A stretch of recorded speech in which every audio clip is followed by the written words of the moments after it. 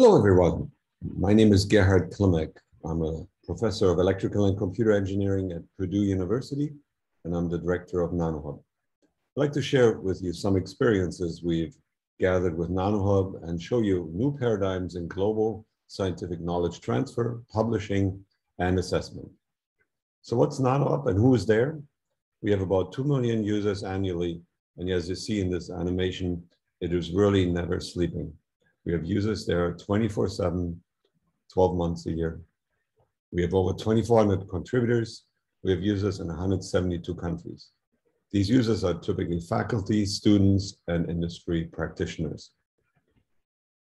If you look at a global picture or a static image, you can see that we really cover the globe with users. Wherever there's a civilization that can light up the night sky with light, we have nanoHUB users, people interested in nanotechnology. So what is on nanoHUB? We have over 700 apps that are tools, simulation apps that are running in the cloud without installing anything. We have over 6,500 lectures and tutorials, 170 courses. We are really like a MOOC. And we are a cyber infrastructure that has a 99.4% uptime with 24/7 operation. How do we measure impact? And that will be part of my presentation today.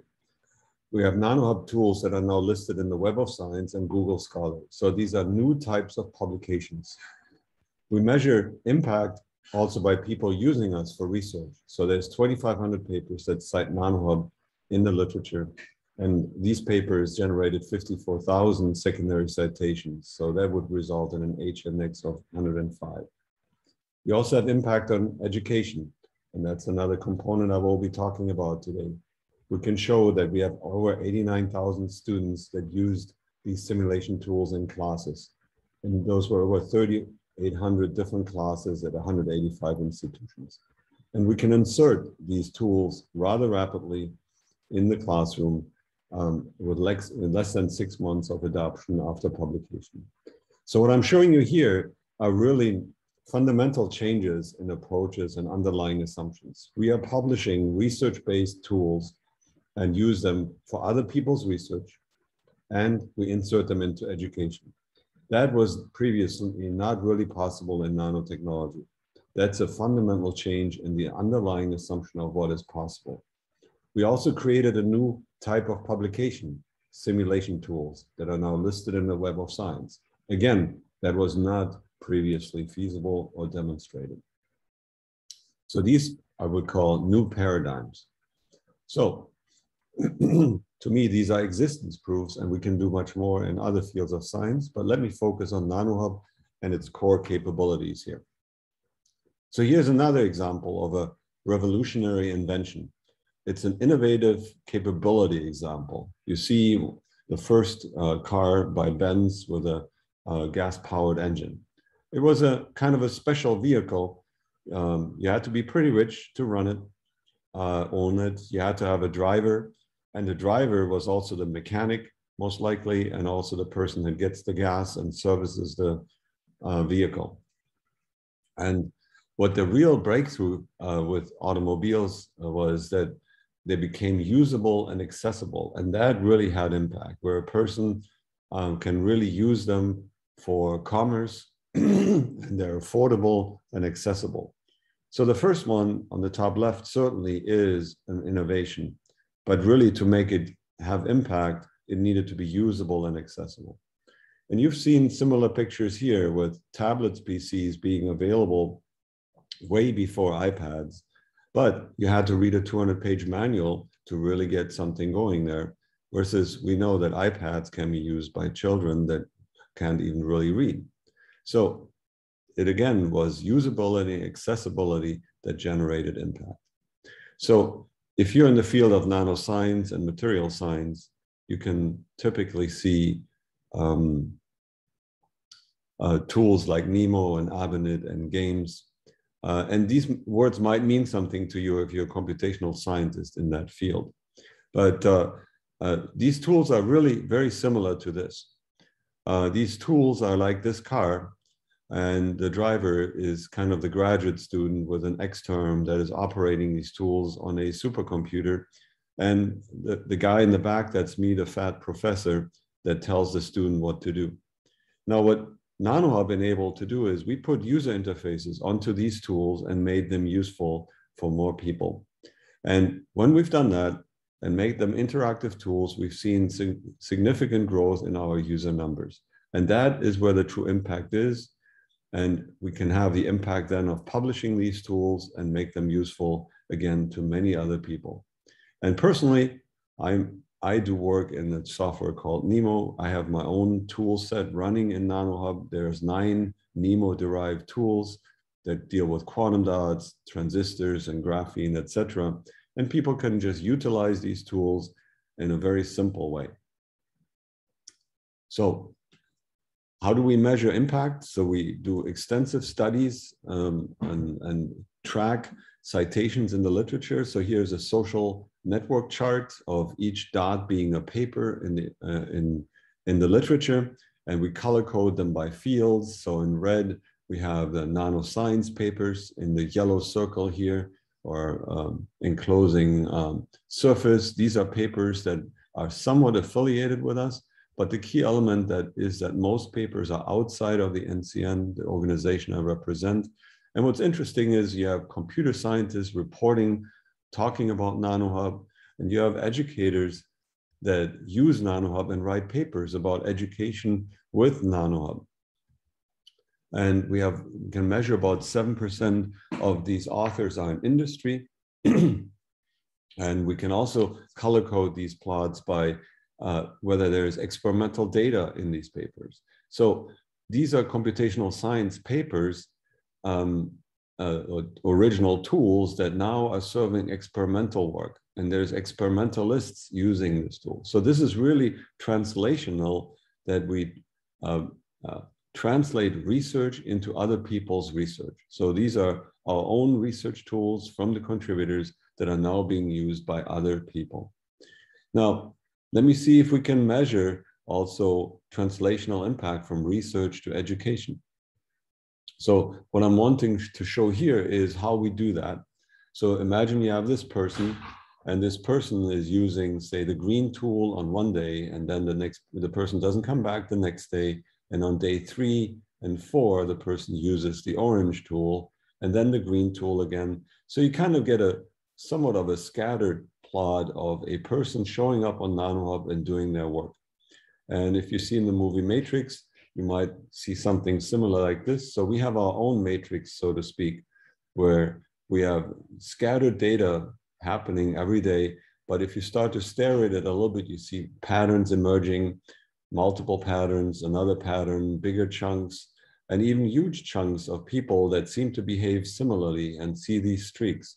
So we developed algorithms that cluster similar people behavior across time. So here you see a group of people that use the yellow tool. Here's a group of people that comes in a rhythmic pattern. Here's spring break in the middle. And you have other classes that use multiple tools. And what you can really measure is the number of students in a classroom over a semester. And this is really behavior analysis. It's not a survey of what people are doing, but it's really measuring impact by behavior analysis. And again, that's a new paradigm. Rather than sending out surveys that are qualitative, we can measure impact by quantitative impact metrics. And we have a bunch of classes that we can identify. As I mentioned, over 89,000 students we've clustered like this over the years. And we can compare these users to, say, unclassified users that are behaving very erratically, and it looks as if there's no coordinated behavior, but we can identify them as being experimental researchers or computational researchers. And that is, again, translational research to research. And then we have another group of people, about 50% of our users, that we haven't classified. And that's what we'll continue to work on to engage them more. So we call those self-study users. Now, if I can measure classroom attendance and classroom use of these tools, then these tools turn into classroom tools, right? They're no longer just research tools. And I can develop a metric from, say, very weak use in class.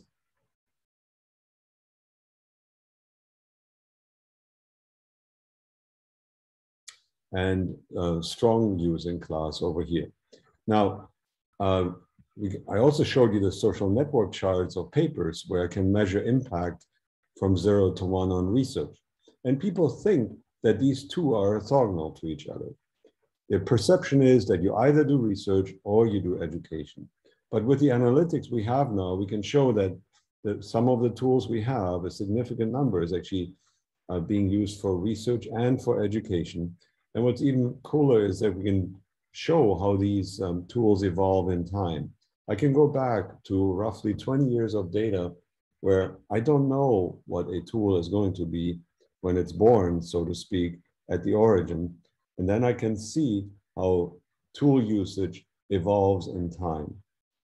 And in 2002, we created NCN, Network for Computational Nanotechnology, to run nanoHUB as a global effort. Then we created infrastructure for interactive apps. And once we released that, it was much easier to contribute tools, and also the tools became more popular. So you see the number of tools rising, and also the number of users on these tools rising significantly. And overall, you really see how these tools are migrating roughly from the research into education, and they trickle into education. So the point is, this is what a fundamental educational institution should be doing, translating research into education. We can measure the first time to adoption into a classroom. Each tool has a digital object identifier. We can detect the first use in the classroom, and we can measure the time to adoption. And that is happening very fast compared to a textbook update, which is roughly of the order of 4 years. Actually, the median adoption time of tools is roughly 6 months. And it happens in weeks and 1 or 2 months. Really fast adoption into classrooms. Finally, I'd like to not just tell you that people are doing something, but I'd like to share a little bit of how they behave in these tools. The simulation tool is in many ways a design space that you can walk through, like a Grand Canyon. So you might take a small step, you might take a bigger step, vary 3 parameters, then you would get a thick dot like this. Then you might do another small modification. So you might walk through this design space from start to finish and change parameters in this design space. Now, this is a 3-dimensional example, XYZ flattened into 2 dimensions. Of course, a simulation tool might have 10, 20 parameters that can be changed, and you end up flattening this n-dimensional space into 2 for visualization. So now I want to share with you some real data, some real tool that is coming from the PN Junction Lab, which we acronymed PN Toy. So here you have a person that takes deliberate small steps and walks extensively from start to finish with different parameters. We call that person a wanderer or a searcher. Here's another example where a person takes relatively large steps and has a local exploration, another large step, local exploration, and homes in onto eventually a finished result like this. Again, we call this person a searcher. And then you have people that behave like that, where they, from start to finish, they take relatively large jumps to get to a final result. And we call those people wildcatters. So these are quite different behaviors. And you can ask yourself, in a distribution of, say, 2,700 simulation sessions by 1,800 users, how do they behave? We define something called a searchiness, where we can ask ourselves, how many people are wildcatters and how many people are searchers in this design space? And we find that most people are actually in this categorization wildcatters. We can then also look at different classrooms that use these tools, and different classrooms have also different behaviors. And we can begin to analyze educational behavior in these classrooms. So we can measure how people behave. We're further studying how that depends on the scaffolding that we have in the syllabus. What are the student types, grad students, undergrads, what's their experience? And we're asking ourselves, how can we report that back to instructors, maybe suggestions for collaborations, and maybe have suggestions for similar use cases. So with that, I'd like to conclude with our vision that we have for nanoHUB, which is to accelerate innovation through user-centric science and engineering. And that is our aspiration, where we want to go. And what we do on a daily basis is to make science and engineering products that are usable, discoverable, reproducible, and easy to create for learners, educators, and business professionals. With that, I thank you very much for your attention.